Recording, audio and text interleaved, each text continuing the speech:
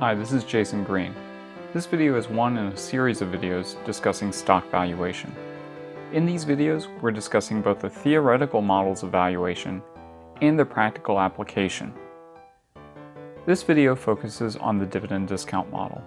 We'll discuss the constant dividend version, the constant growth version, as well as the more flexible multi-stage dividend discount model. Let's get started. The purpose of any valuation model is to determine the intrinsic value of a firm or its stock.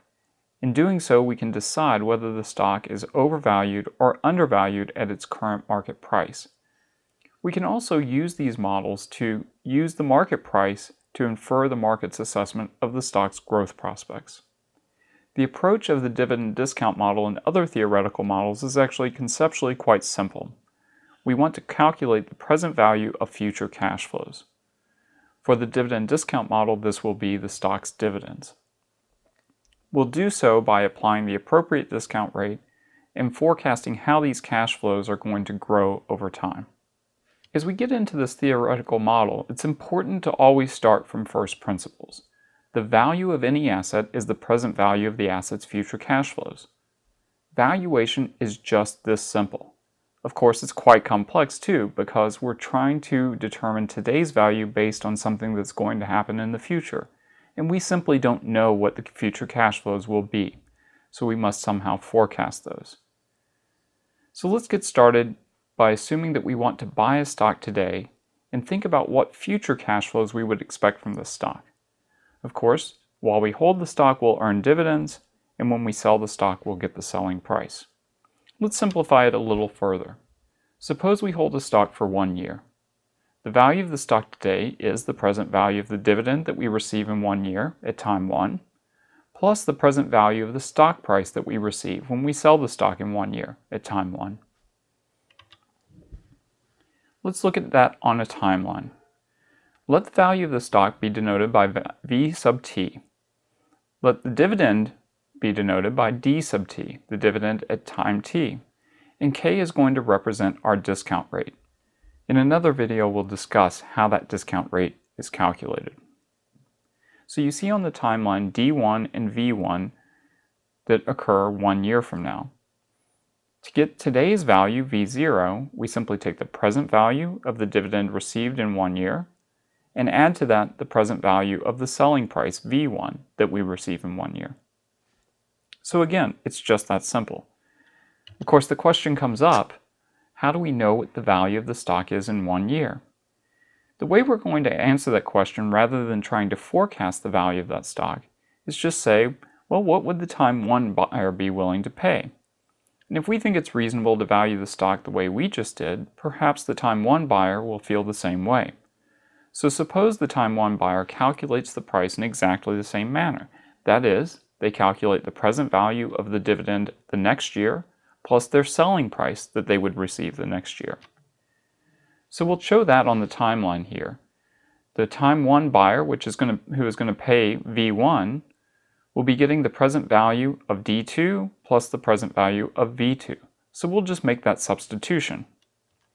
Once we've made that substitution, you can see that the algebra works out so that the present value today's V0 is equal to the present value of the dividend to be received at time 1, plus the present value of the dividend to be received at time 2, plus the present value of what will eventually be the selling price at time 2. So in some ways we've made our chore a little easier here, but we've also made it just as complex. Instead of forecasting the value of the stock at time 1, now we must forecast the value of the stock at time 2. But of course we can keep making the same assumption here, that the person that buys the stock at time 2 is willing to pay the same thing in terms of how they model the value of that stock. So we'll make another substitution. The value of the stock at time 2 will simply be the present value of the dividend at time 3 plus the present value of the selling price at time 3. Substituting that in, we see that the value at time 3 shows up. So we'll have to make another substitution. Assume the person buying the stock at time 3 is paying the present value of the dividend at time 4 plus the present value of the selling price at time 4, and so on. So now we see the final version here where we've got the value at time 0 represented by the present value of the dividend at time 1, time 2, time 3, and so on, and we've pushed that selling price out to some arbitrary time, time t.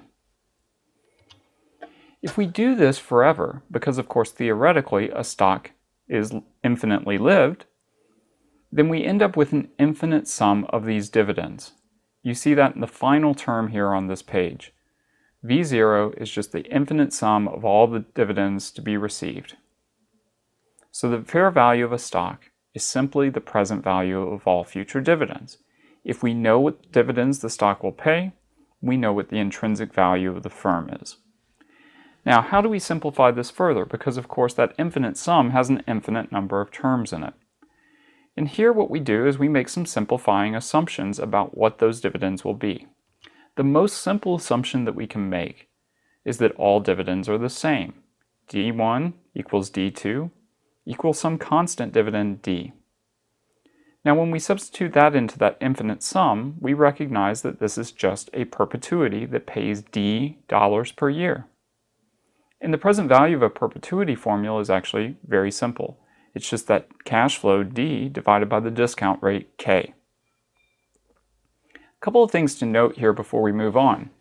The higher the dividend, the more valuable the stock. D in the numerator shows that if D goes up, the value of the stock goes up. A stock that pays a higher dividend should be more valuable than a stock that pays a lower dividend, holding everything else constant. Now in the denominator we see K, the discount rate. The higher the discount rate, the less valuable the stock is.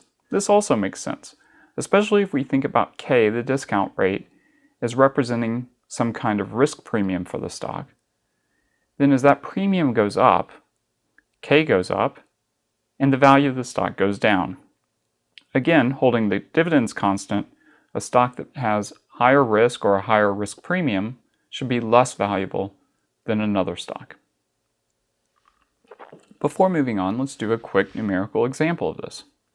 Suppose we have a stock that pays a constant dividend of $2 per share every year, and that we require a discount rate of 11% on this stock.